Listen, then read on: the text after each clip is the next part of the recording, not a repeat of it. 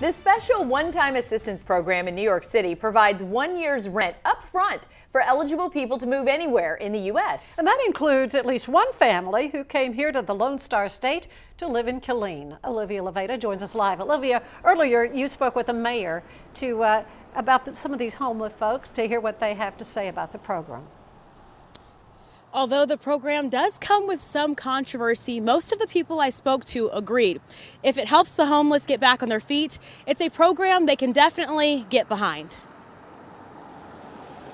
Matthew Mitchell works alongside fellow church members to help those without a place to live in Killeen. So we track them down and we feed them every week. The New York City Special One-Time Assistance Program provides 1 year's full rent up front for eligible Department of Homeless Services clients to move within New York City or anywhere else in the nation. And those big cities, that have this huge homeless population, the big problem, I think, it's just that the unaffordability. Some controversy has come along with the program. Some mayors, including Segura, saying they were not made aware before people moved to their city through the program. First there was shock. It's like, what? We don't want somebody else's problem.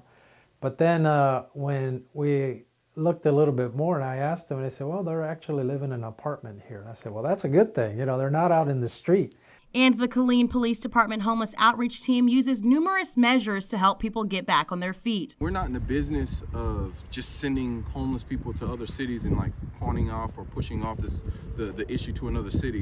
What we do is we try to reach out to families here, whether it be loved ones, relatives, close relatives, sometimes distant relatives, and try to reconnect them with family. Mitchell says if the New York City Special One-Time Assistance Program helps the homeless, it's a program he can get behind. It's cold, it's raining.